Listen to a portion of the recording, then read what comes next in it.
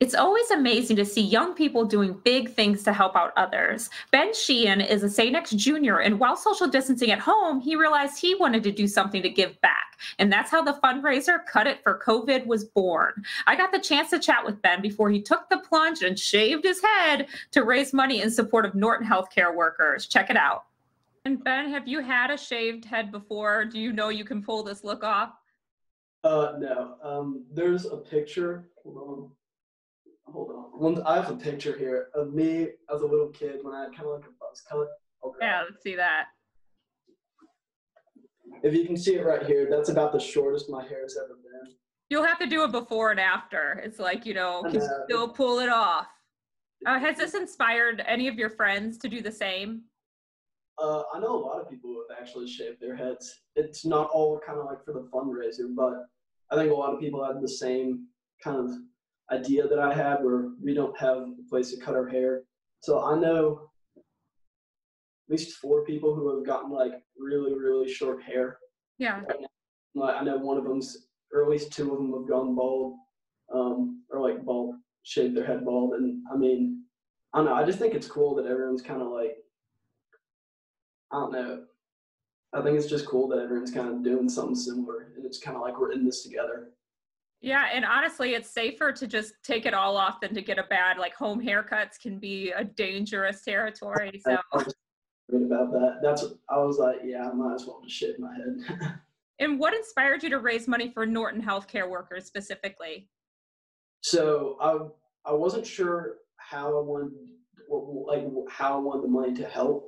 I knew I wanted to help Louisville's hospitals, so I reached out to a guy who has shaved his head since like 2nd grade. His name's Joey Schrefferman, and his dad I think he works for Norton, but he told me to reach out to Norton, and then I talked to another friend's parent who works at Louisville Hospital, but they're also in association with this fundraiser, and they helped connect me to the people that I needed to talk to, and like, I don't know, I'm really thankful to them because I wouldn't have been able to do this on my own, but that's how we ended up where we are. And have you done any other kind of like fundraising stuff like this before? Oh no, this is like a deep dive into the pool. I've never done anything like this. It was kind of weird because like, I don't know, I didn't really know what I was doing, but I had really good people who were able to help me out, and I feel like we've done a good job with not really knowing how to do it and setting it all up. And I'm just thankful for the people who have kind of guided me in this.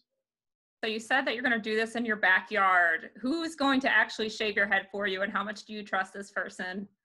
My dad is doing it, but my uncle who like shaves his head bald purposefully, he will be guiding him. So hopefully I have both ears after this, but Are you going to do like a mohawk first or anything? You should do like the straight down the middle kind of side hair. I don't know if my hair will let me do that because like I think we're gonna have to like cut a lot of it off first because I just have a bunch of it, and then we'll be able to like shave it down. But I mean, I'm down for a cool hairstyle for about a minute. Yeah, about a minute long. That's awesome. Your head's gonna feel so cool, and yeah, it's gonna be nice. Yeah, it's gonna feel weird tomorrow. And even though Ben's head has officially already been shaved and some of his hair is probably part of some neighborhood bird's nest by now, you can still donate money to help support Norton Healthcare workers through May 8th. To do that, just go to p2p.onecause.com/Norton/Benjamin-Sheehan.